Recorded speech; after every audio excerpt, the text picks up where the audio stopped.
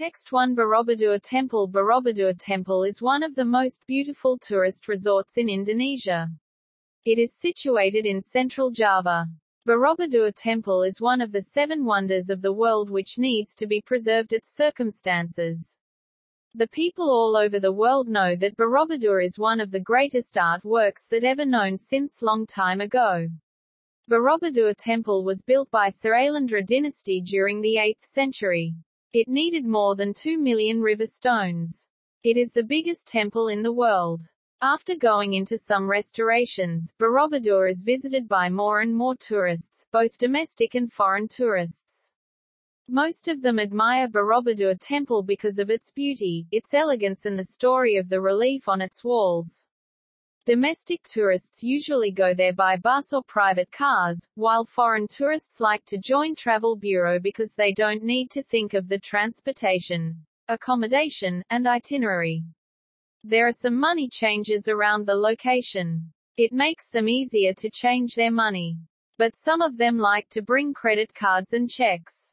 Text 2 The Eiffel Tower. The Eiffel Tower is an iron lattice tower located on the Champ de Mars in Paris. Built in 1889, it has become both a global icon of France and one of the most recognizable structures in the world. The tower is the tallest building in Paris and the most visited paid monument in the world. Millions of people ascend it every year. Named for its designer, engineer Gustave Eiffel, the tower was built as the entrance arch to the 1889 World's Fair. The tower stands 324 meters 1,063 feet tall, about the same height as an 81-story building. Upon its completion, it surpassed the Washington Monument to assume the title of tallest man-made structure in the world, a title it held for 41 years, until the Chrysler Building in New York City was built in 1930. However, due to the addition in 1957 of the antenna, the tower is now taller than the Chrysler Building. Not including broadcast antennas, it is the second tallest structure in France after the 2004 Millau Viaduct. The tower has 3 levels for visitors. Tickets can be purchased to ascend, by stairs or lift, to the first and second levels. The walk to the first level is over 300 steps, as is the walk from the first to the second level. The third and highest level is accessible only by elevator. Both the first and second levels feature restaurants. The tower has become the most prominent symbol of both Paris and France, often in the establishing shot of films set in the city. Text 3 Monas National Monument. The National Monument, or Monas, as it is popularly called, is one of the monuments built during the Sukarno era of fierce nationalism. The top of the National Monument, Monas, is Freedom Square. It stands for the people's determination to achieve freedom and the crowning of their efforts in the Proclamation of Independence in August 1945. The 137-meter-tall marble obelisk is topped with a flame coated with 35 kilograms of gold. The base houses a historical museum and a hall for meditations. The monument is open to the public and upon request the lift can carry visitors to the top, which offers a bird's-eye view on the city and the sea.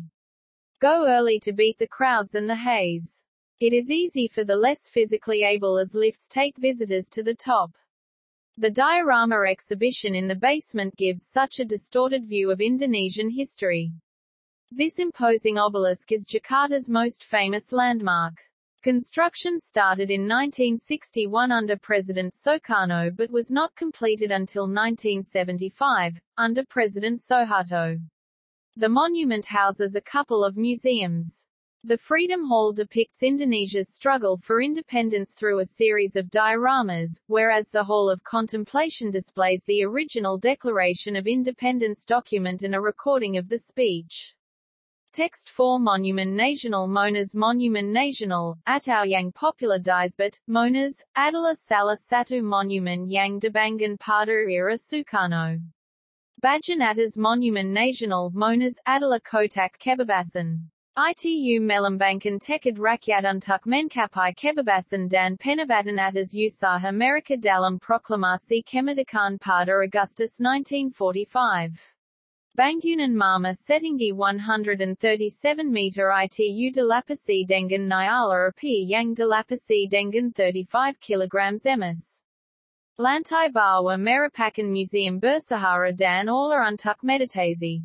Monument ini Tabaka Untuk Umum Dan Lift Bisa Membawa Pengunjung K Puncak, Yang Menawarkan Pemandangan Kota Dan Lort.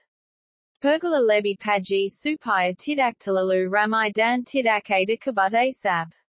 Monas Juga Sangat Rumah Bagi Orang-Orang Yang Berkebutuhan Khusus. Pameran Diorama di Ruang Bawah Tanah Memberikan Penjelasan Tentang Sehara Indonesia. Konstruksi dimulai pada tahun 1961 di bawah Presiden Soekarno namun tidak selesai sampai tahun 1975, di bawah Presiden Soeharto. Monument tersebut memajang beberapa museum. The Freedom Hall menggambarkan perjuangan kemerdekaan Indonesia melalui serangkaian diorama, sedangkan Aula Kontemplasi menampilkan dokumen deklarasi kemerdekaan yang asli dan rekaman pidato tersebut. Text 5 Pink Beach or Pantai Merah Muda is one of the beaches in Komodo Island, East Nusa Tenggara. The beach is called Pink Beach because the sand beach is pink. The pink color of its beach is a mixture of white sand beach colors mixed with crushed coral, shells, calcium carbonate from marine invertebrates that are very small, and also foraminifera, microscopic amoeba that has a red body shell. At Pink Beach, there are so many marine organisms. No fewer than 1,000 species of fish, 260 species of coral, and 70 species of sponge can be found here. Having so much marine life, this place is a proper spot for snorkeling and diving for sea sports lovers.